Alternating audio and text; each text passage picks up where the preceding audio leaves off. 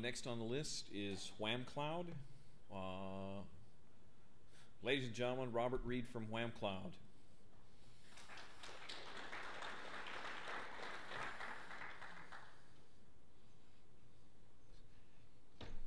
And stuff. So where's the clicker? Hi, Robert Reed from Whamcloud, and today I'm here to show you our spring collection. We have an enhanced palette this year, and I think purple jackets are going to be coming back. So, in addition to t-shirts, we have a couple of other lines of business, and you may have heard of us in the Lustre group. We do a lot of Lustre support, we do a lot of core development, and also work on the releases.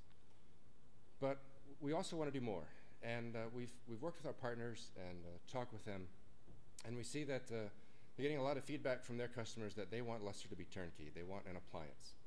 And we see the partners, going down the road of building appliances, and they're taking Lustre packages, RPMs from Whamcloud and a Linux distribution and some other tools and combining it and adding some scripts and some glue, and that's an appliance. And we see this happening repetitively in different partners' environments.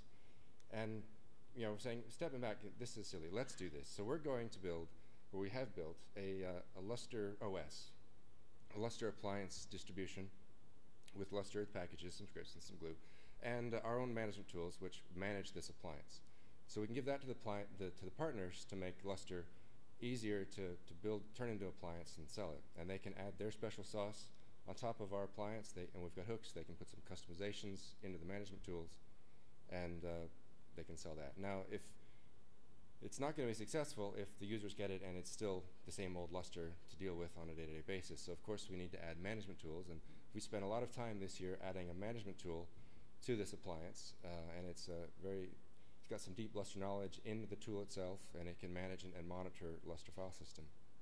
And finally, we need to think about what it takes to support this environment. And a lot of the first two bullet points, it really aids support because it makes it consistent. It's a consistent version of Lustre, Linux environment that it's running in, the tools that are added, how it's configured by the config tools is consistent for a particular vendor's platform. That greatly aids support because a lot of uncertainties are known, and we can get straight to the problem and not have to deal with, okay, which version of Lustre, which patch, how'd you configure it, and so on. All right, so this is a marketing slide. Sorry. What I'd like to say here, though, is that although Chroma, which is our management infrastructure and kind of the overall name here, Chroma it has a GUI. The GUI itself is actually less than 25% of the code of the whole product. Most of the work we've done in the product is in the management server, the Chroma server that the GUI is talking to. That's where the brains are for this. And there's a deep understanding of all the dependencies, of all the Lustre resources that are in a file system. It's associated with the hardware that we get, the information that we get from the vendor when they add their customization. We have deep knowledge of the hardware itself that Lustre is running on. We can tie issues with the hardware. And so, for example, when we're creating the file system to begin with, when the customer says, I'd like this LUN to be an OST, the information we get from the vendor says, well, this LUN is actually accessible from 2 different servers, and this connection has got a higher weight than that one, so server A is going to be the primary for the failover pair, and server B will be the secondary.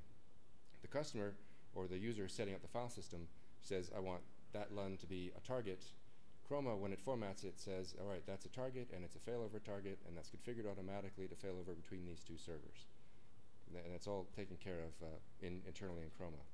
Another example of that integration is if a disk, we get a fault on a spindle, that we get that information through the vendor plugin, then we say, well, this spindle is part of this LUN is a target, and this file system is now degraded. And so we could put a little red light on the window saying this file system has a problem, and admin can drill that down and see what the actual problem is on the disk.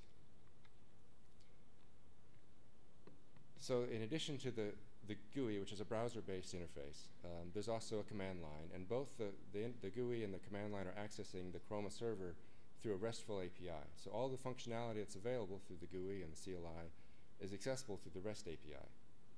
And what it means is that if say Nagios is your favorite way of getting woken up at night, you can write a Python script to query that, or whatever you'd like to use, to query the REST API to get the status of whatever resources you care about and feed that back into Nagios, and it will track that for you. So in terms of building a product, we've taken the Chroma manager, the GUI, the server, and the brains, and combined that with the Chroma storage, which is what we're calling that appliance kit that you install on the Lustre servers to create a Lustre appliance. And bundle these together, and this is what we're calling Chroma Enterprise 1.0. It's the first version, of course. We're in a limited beta now. We actually have a beta customer, one who installed it and had some success. Thank you, Indiana. We're working through our vendors to qualify a few more beta customers, and we're charting the release of our software on June 30th. And the first vendor that's announced that they'll be shipping something with Chroma is DDN, happy to say, and they, I don't know when they're shipping, that's their own deadline, but our software is ready June 30th, and the other partners and vendors will go from there. So I do have a couple of screenshots, obligatory, but yeah, that's it. So thank you.